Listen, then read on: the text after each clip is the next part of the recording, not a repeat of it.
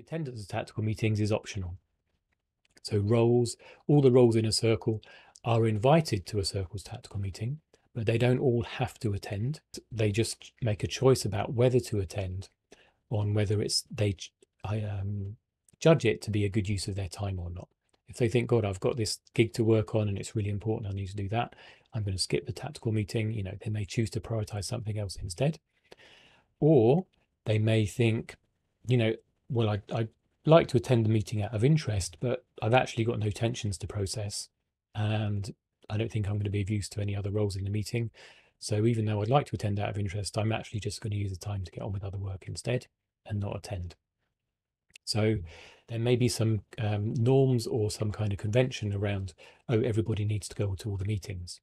But if you don't judge it to be a good use of your time as a role lead, then don't attend. So you will get meetings that have much more fluctuating kind of attendance.